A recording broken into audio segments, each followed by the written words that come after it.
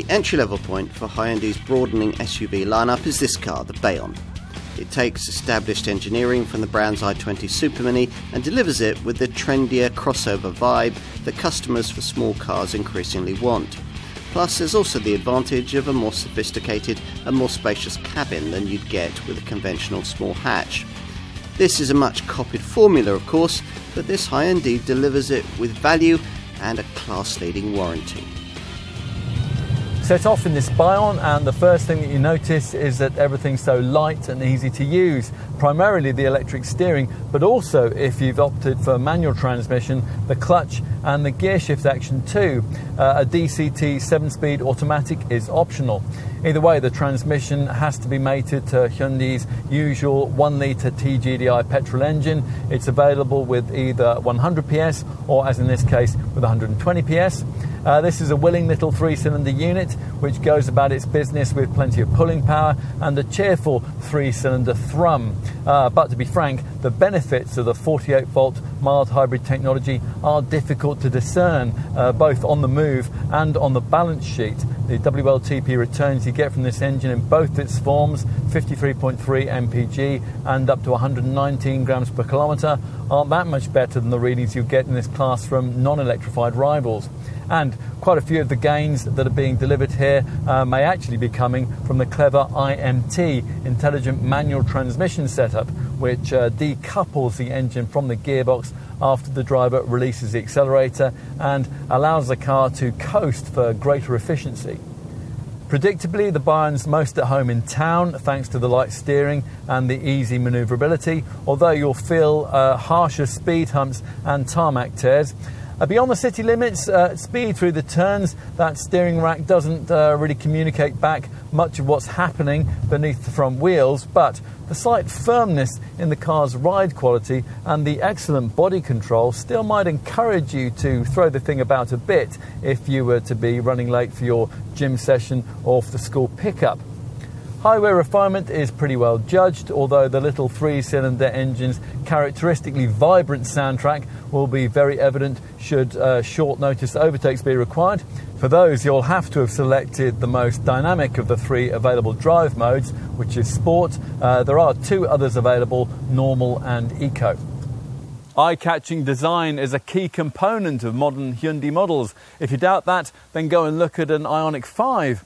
Now, stylist Luke Donkervolker hasn't had quite as much fun here as he had with that car, but this Bayon is still quite a striking looking thing with all its slashes, angles and attitude. The frontal face is defined by these independently positioned upper daytime running lights rather than the arrow-shaped 3-part headlights which combine with the side air intakes. And from the side, well, this may theoretically be the smallest SUV in the company's range, but it's still 4.2 metres long. These dimensions are disguised by all manner of slashing and creasing to distract the eye. Notably, this dynamic shoulder line, which creates the wedge-shaped profile, the angular lines above the rear wheel arch, and the arrow-shaped C-pillar. We think the rear section is perhaps this car's most pleasing perspective. Arrow-shaped LED lights connected by a thin horizontal line. Time to see how adventurous Hyundai's been with design inside the cabin. Now, at first glance, there's not as much to catch the eye as there was outside when you greeted the car on first acquaintance, but start to look around, and this cabin, which is described by Hyundai as a modern digital interior, might start to grow on you, providing, of course, your expectations come aligned with this Bayon's relatively affordable asking fee. It's certainly very digital. You might not expect to get a configurable full-width instrument display included at this price point, and the level of provided central screen media connectivity also sets the segment standard. Everything is borrowed directly from the brand's i20 supermini. That includes the seating position, which, although it is a fraction higher, it's certainly not SUV-like. You might also have hoped for something a bit trendier than this rather dour, dark, hard plastic interior trim, but it is solidly fashioned, and there are a few interesting touches. The weirdly spoked steering wheel, for example, the smart cross-hatched seat trim, and the serrated flashing around the door catches too. Cabin practicality is reasonable. There's a big glove box and there are properly sized cup holders here next to this, thankfully, manual handbrake. Right, time to take a seat in the rear. Now the doors open nice and wide. And once inside, you'll find that this Hyundai has as much space for legs and knees in the back as you could reasonably expect in the class. Headroom isn't quite so noteworthy thanks to that tapering rear roofline, but you'd need to be over 6 feet tall to have a real problem. And the relatively wide exterior width and the low central transmission tunnel here means that it is reasonably realistic to take a trio of passengers back here if you absolutely had to, although this raised central cushion won't do a great deal for the comfort of the middle occupant. Let's finish this section with a look at the boot. Lift the hatch and you're greeted with one of the more accommodating areas in the segment, 411 litres in size. That's 37 litres more than the Kona and 59 litres more than you'll get with the i20 Supermini this car's based on. Now one day makers of small SUVs will offer the flexibility of either a ski hatch or a 40-20-40 seatback split, but that day hasn't yet come, so there's just this conventional 60-40 split backrest which lowers to reveal a 1205 litre total capacity. Overall, the Bayon manages to make good use of its supermini underpinnings and engineering while remaining very much its own car. We'd certainly expect it to outsell the i20 model it's based on. There's just enough design flair here to satisfy this SUV's fashion-orientated target audience and to keep pace with an increasingly talented set of rivals. Whether all that will be sufficient for long-term success in this rapidly evolving segment, it'll be interesting to see.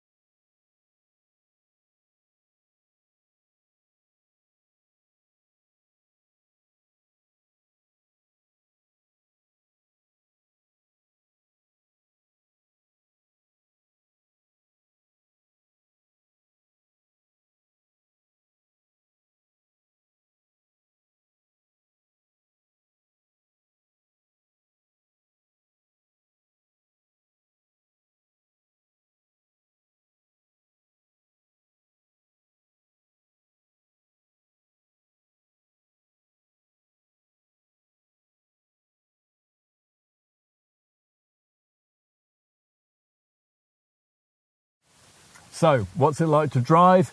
Easy in a word. Well, easy providing you get used to the fact that with the manual model that most will want, you'll have to have both the clutch and the brake pedal pressed and the gear lever in neutral before the engine will fire, which is a bit of a faff.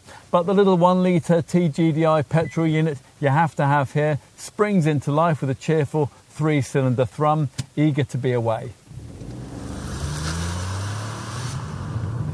As in the Hyundai i20 Supermini that this car shares all its engineering with, everything is super light and easy to use, primarily the electric steering, but also, if you've opted for this stick shift, the clutch and gear shift action too. The engineering here though is hardly light on technology. We'll brief you on the 48-volt mild hybrid tech in a minute, but even before getting to that, there are drive features here that are generally forward-thinking in the class. This, for example, is the first Hyundai SUV to come with rev matching. That's a feature that's usually reserved for really high-performance models, and this synchronizes the engine to the output shaft, allowing for smoother and sportier gear shifts from a manual gearbox, which is really rather clever. This IMT setup has a neat fly-by-wire clutch that disengages drive to save fuel when you come off the throttle at cruising speeds. That's a trick usually reserved for automatics. Dab the accelerator again and drive is instantly and seamlessly re-engaged. All of which means you can make better use of that electrified engine tech. As mentioned earlier, it's based here around just one single 998cc 3-cylinder petrol power plant, although you can have that unit in a choice of offerings, 100 PS or, as in this case, 120 PS, either way with the option of 7DCT automatic transmission if you want that. We'd like to have seen Hyundai also offer the full hybrid 1.6 litre unit it provides on its alternative Kona SUV, which allows independent drive purely on battery power and therefore much greater gains in efficiency. This mild hybrid power plant can't do anything like that. The 48-volt tech gives it a fraction more mid-range throttle response. It's happy to pull from just 1200 RPM when you're driving slowly, and the start-stop system cuts in a bit earlier at urban speeds. That's about it though. Still, Hyundai wants to convince you that this technology is making a discernible difference here, and to that end they've provided a selectable energy flow screen in the instrument cluster so you can see exactly how the system's working. Now, we mentioned a couple of outputs for the 1 litre TGDI unit. Nearly all Bayon folk are going to be happy with this engine in its base 100 PS form. Now that in manual form makes 62 from rest in 10.7 seconds on the way to 113 miles an hour. It's 11.7 seconds and 112 miles an hour for the auto. Opting for this unit in its uprated 120 PS state of tune, the one we have here, makes virtually no discernible difference to the performance of the manual model. The 62 miles an hour sprint is reduced in time by 3/10 to 10.4 seconds, but it takes over a second off the time of the auto. It reduces it to 10.4 seconds. As in most Hyundai models these days, drive modes are standard, but unlike the Kona, they're not accompanied by multicoloured changes on the digital supervision cluster in front of you. Eco is the default every time you start off, which is a bit annoying because it rather unhelpfully desensitizes the accelerator pedal until you remember to change that setting into one that responds a bit faster. Sport mode particularly so. All these settings really do is to alter throttle response and steering feel, although with the 7-speed DCT auto, that affect gear shift timings too. Refinement to cruising speeds is pretty well judged, although it's not quite up to the standard set in this class by, say, a Volkswagen T-Cross or a Peugeot 2008. Move on to fast secondary roads, and this little 3-cylinder engine's characteristically vibrant soundtrack is a bit more evident, and this, together with the slightly firm ride and the well-judged body control, might encourage you to throw the thing about a bit were you to be running late for your gym session or for the school pickup. The car certainly changes direction quickly at speed, and it clings on tenaciously through the tight turns. Unfortunately though, the rather lifeless steering rack fails to communicate back much of what's happening beneath the front wheels, and that slight firmness to the ride quality is really unwelcome when you return to the city limits and encounter the usual speed bumps and tarmac tears. What Hyundai's engineers still need to learn is the art of producing a small SUV with a ride and handling balance better suited for all kinds of roads, the kind of benchmark that's currently set in this segment by the Ford Puma and the Nissan Duke. In suburbia, where the light steering comes into its own for easy manoeuvring, you might initially need to adjust to the feel of the way that this car decelerates and brakes itself. There is a marked slowing when you come off the throttle as the mild hybrid system's generator works against the falling engine revs to create electricity, and the pedal needs a firm prod if it's going to generate instant retardation. But this is something you quickly adjust to in a car that demands little of you and delivers more in terms of drive dynamics than you might expect.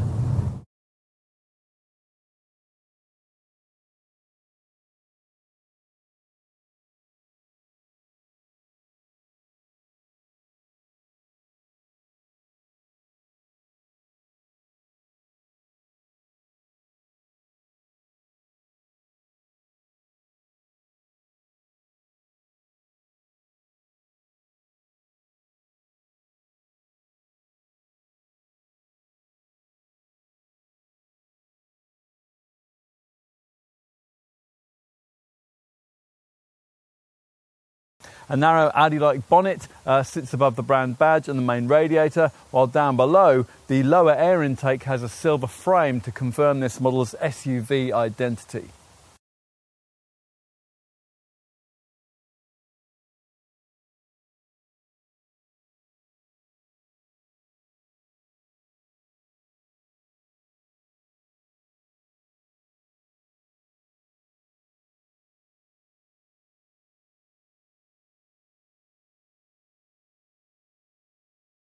Hyundai hasn't gone overboard with the wheel sizes. They start at 15 inches and they range up to the 17-inch rims we have here. You have to stretch to this top spec level of trim to get this trendy two-tone roof, which comes with black finished door mirrors to complete the effect.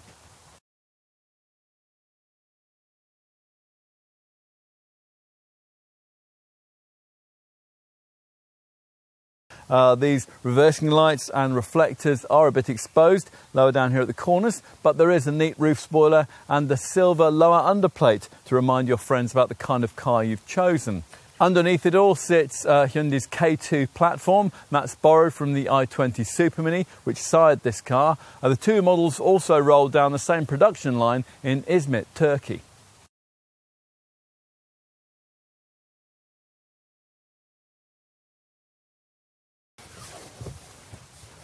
Now, the first thing that you're probably going to notice once you get comfortable is the central infotainment screen, which flows out of the instrument binnacle, positioned at the top of the dash right in your line of sight, particularly if you happen to have avoided entry-level trim and got it in this 10.25-inch touchscreen navigation form. There is a smaller and less sophisticated 8-inch monitor with base trim.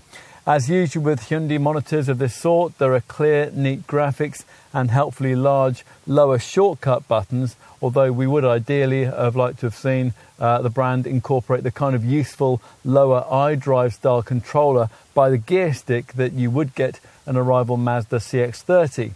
There are two main menu pages for this bigger touchscreen, one simple uncluttered one with temperature, audio and navigation, or you can swipe across to a display full of icons, all of which can be moved about to your preference, rather like the home screen on your smartphone.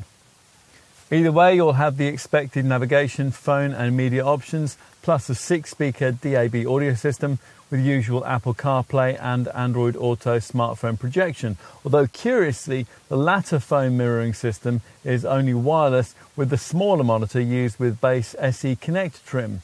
There is also a climate section, although fortunately that's not at the expense of physical buttons. Those are provided further down this centre stack.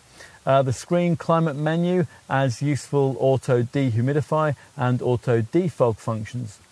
Hyundai is also keen that you should know that this monitor incorporates their latest Blue Link connected car services, These provide live information and also control of the car via an app. You can access various BlueLink options via this display too. There's a calendar, weather reports, and also info on vehicle diagnostics, plus incorporated Hyundai Live services, which alert you to speed cameras and provide accurate information on traffic jams and roadworks.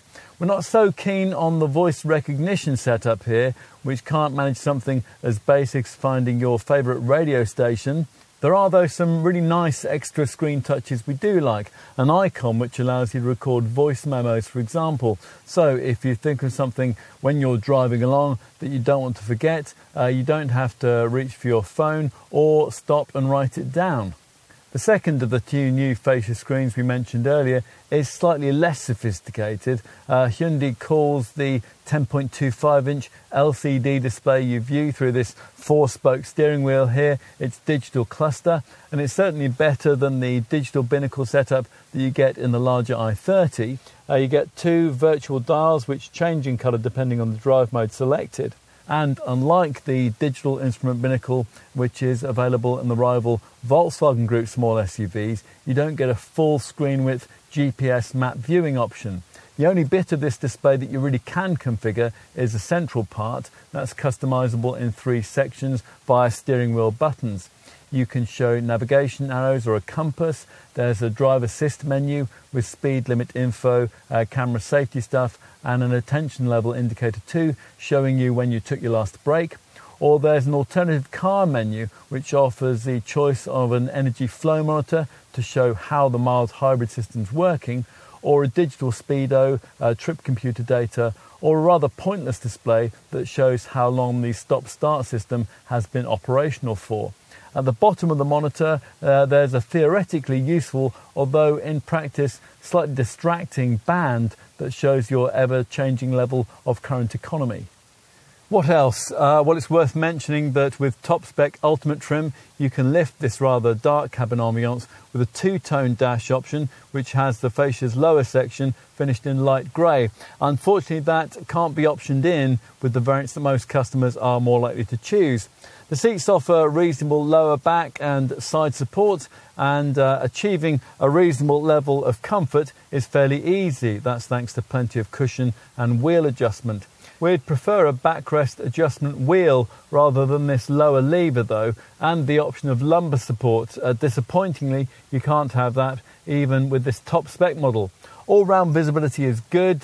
Thin A-pillars give you a wide view at junctions, while the relatively low belt line and little quarter windows set into the rear C-pillars help your vision at the rear. And just in case, rear sensors and a reversing camera both come as standard across the range. But this camera has a particularly neat extra option which allows you to view the ground directly as you reverse if you're worried that you might be just about to run over something. Build quality, as usual with Hyundai, is excellent, and the various fittings seem to have been well screwed together by the Turkish factory. That slightly makes up for the fact that a lot of the cabin fittings here feel cheap, especially the door handles and the door bins. You don't necessarily expect soft touch plastics in a small SUV, although some rivals are beginning to offer them, but most competitors do a better job than this of disguising hard, brittle surfaces. Still, at least there's no piano black trim to get all scratched up and covered with dog hairs.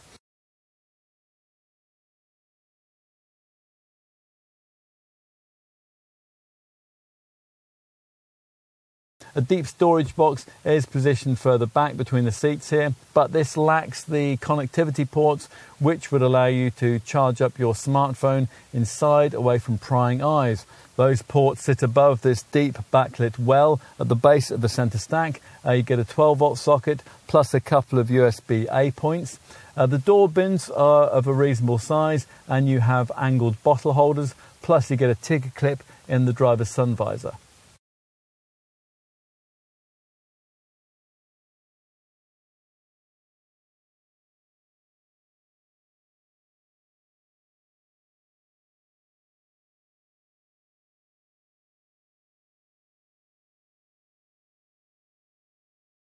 Only Volkswagen's T-Cross, Skoda's Kamiq and Seat's Arona match it in this regard, and there's more space than you get in either a Ford Puma or a Citroën C3 Aircross, and popular contenders in this sector like Nissan's Juke and Vauxhall's Crossland are noticeably more cramped.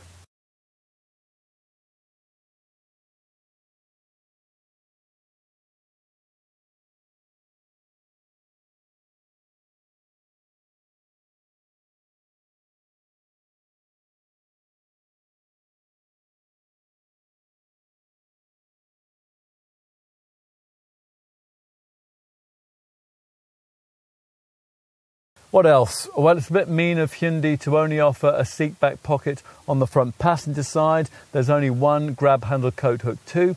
Still, the door pockets are reasonably large. They'll take a 500ml bottle, and useful touches include a provided USB-A port below this central cubby and little side slots to put your belt buckle in when they're not in use.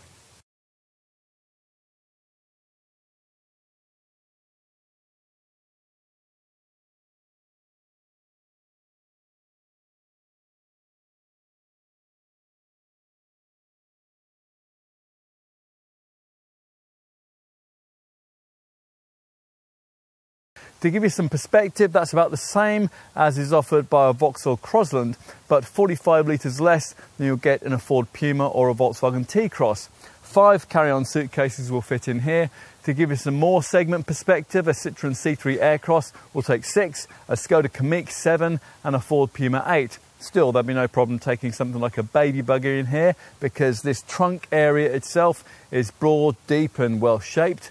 We also like the way that a channel is provided, which enables the parcel shelf to be slid vertically behind the rear seat back when it's not in use.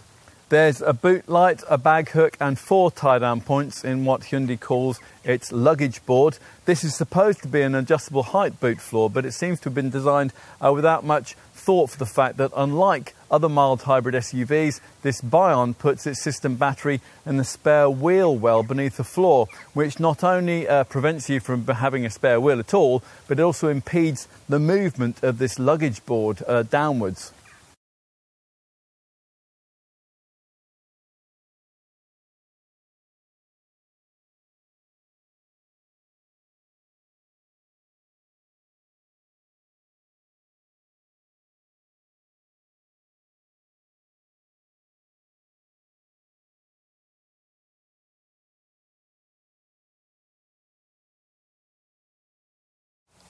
As you'd expect, the pricing here conforms to the current segment standard for small SUVs of this type.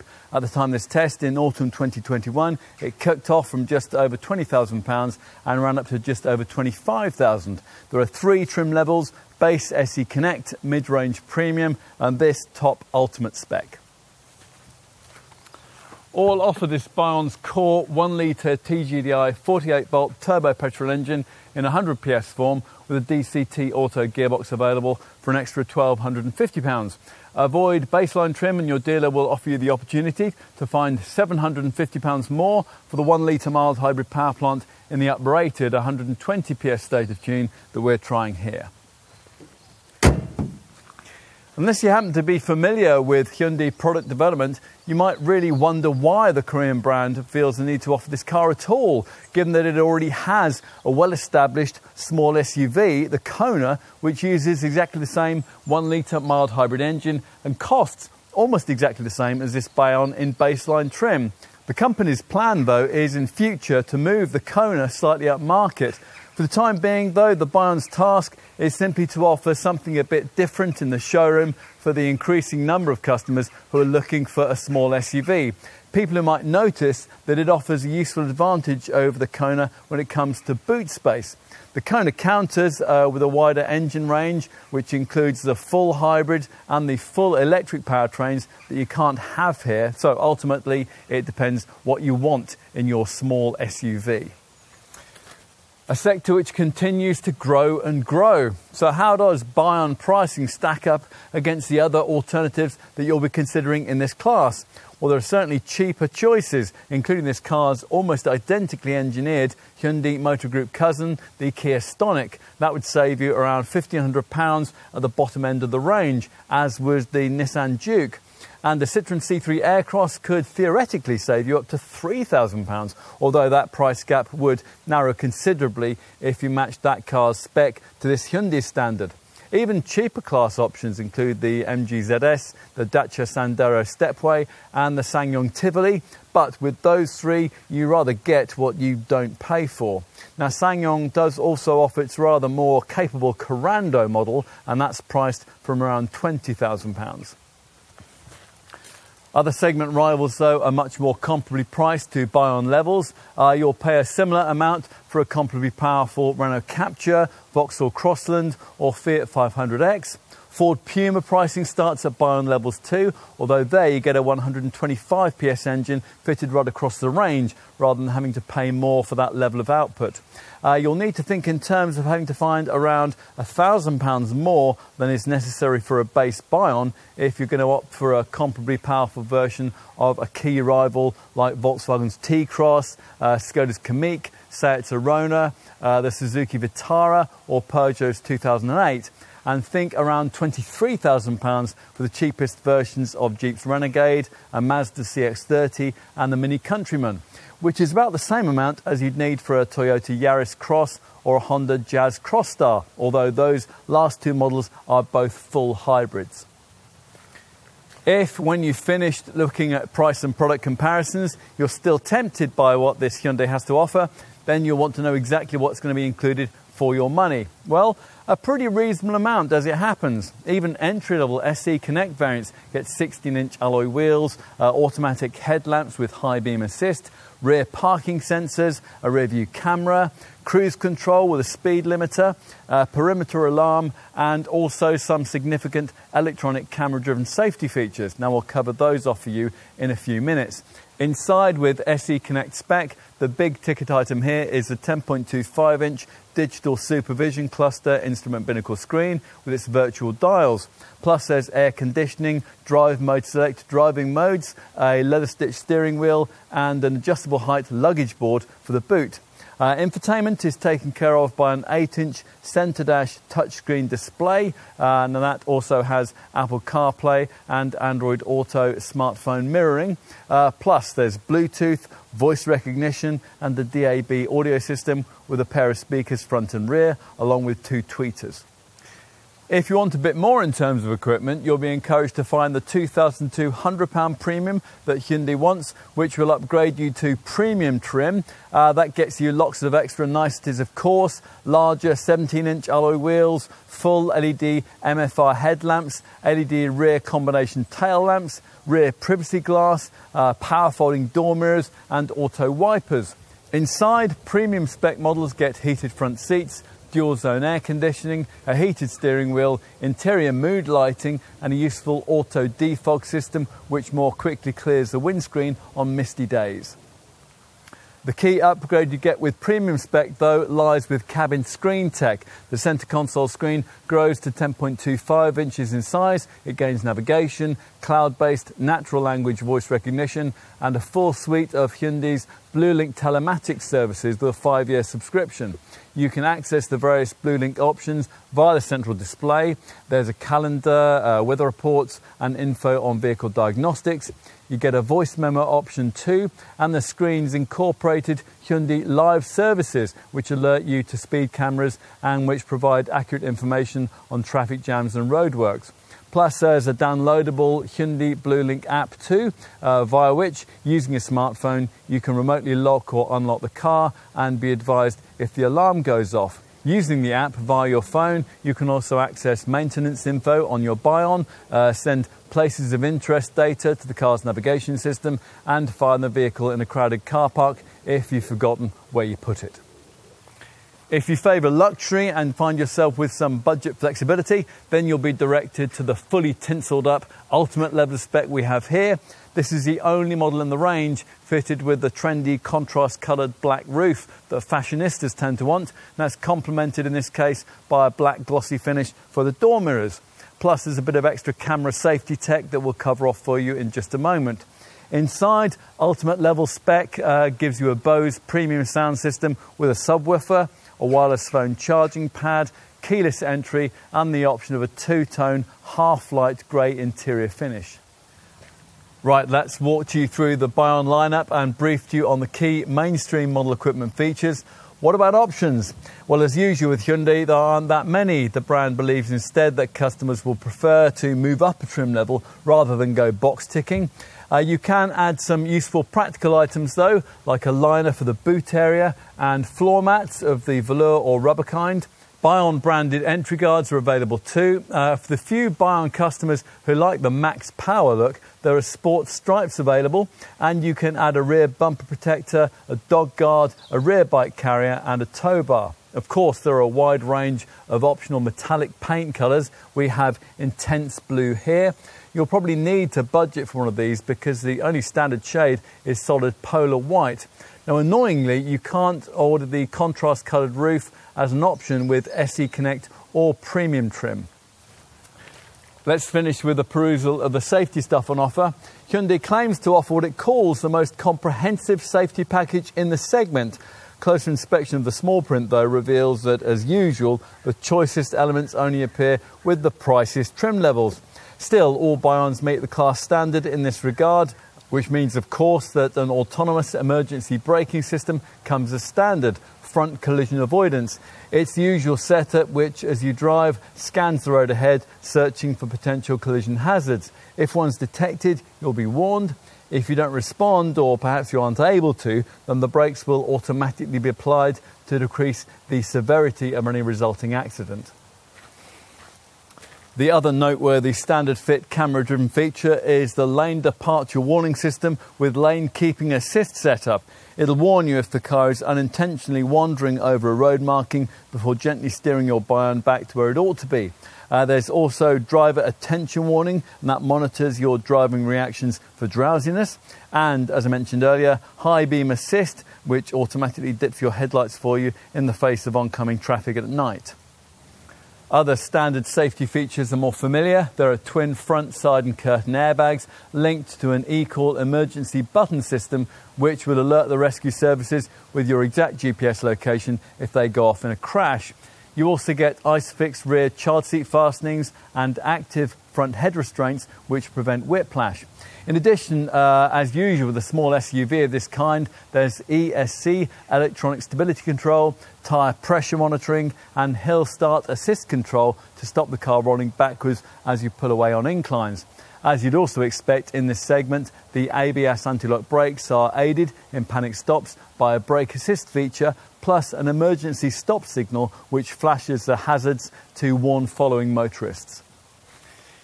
If you want more, you'll have to stretch further up the range, where Ultimate Spec further adds two additional camera-driven features. Now, first is blind spot collision warning, which works on the move to stop you from dangerously pulling out if there's a vehicle in your blind spot. Secondly, there's lane follow assist. Now here, smart sensors and the forward-facing camera detect when the car drifts out of the centre of its lane and applies steering torque to hold road positioning for safety. The car also estimates the trajectory of the vehicle ahead and adjusts its position accordingly. So it's all very reassuring.